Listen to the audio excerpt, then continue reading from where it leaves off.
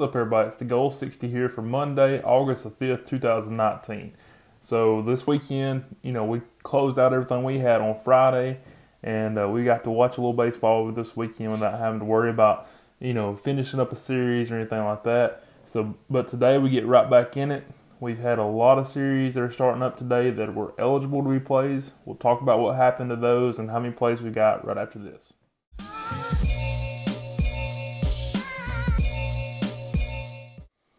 So today, all in all, we had 12 three-game series starting up. Now, we didn't get a ton of plays out of this simply because of RPI. The RPI is getting closer and closer, and as you'll see when I go through these, a lot of these got eliminated because they were within the 10-point parameter that we had to have.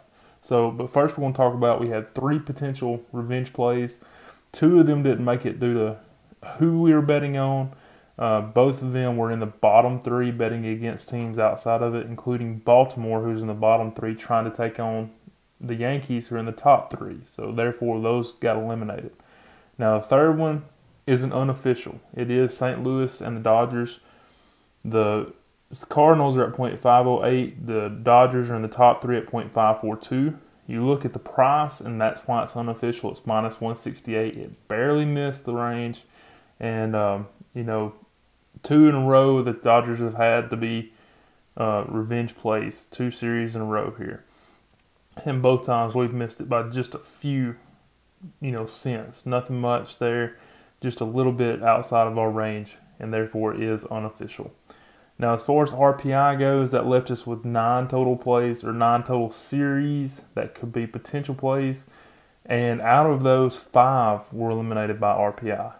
Washington, San Francisco, only a 3-point difference. Texas and Cleveland, 1 point. Atlanta and Minnesota, 3 points. Oakland and Chicago, 6 points. And then Philly and Arizona, 2 points. So all those within the 10-point range, we need to be 10 or more, and we had to eliminate those due to that. Now, we did pick up an official play here, and it is Milwaukee and Pittsburgh. Milwaukee's at .508. Pittsburgh at .487, so obviously we're above the range there. You look at the price, and Milwaukee's minus 140, so hopefully they can get things going again and get us a win in that series today.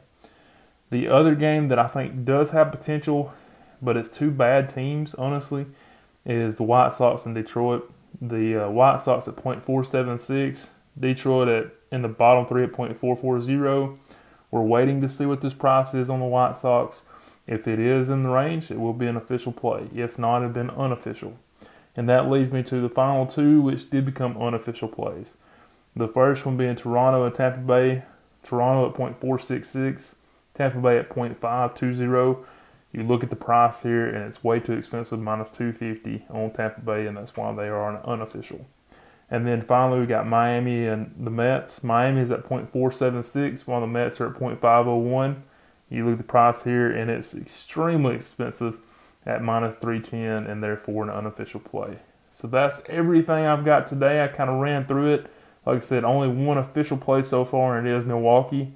We're waiting to see what the White Sox line is. If it's in the range, it will be an official play also. But with that said, that's everything I've got. Have a great Monday, and I'll see you tomorrow. Thanks. In a good way. Yeah. Brian, I'm going to be honest with you. That smells like pure gasoline. 60% of the time, it works every time.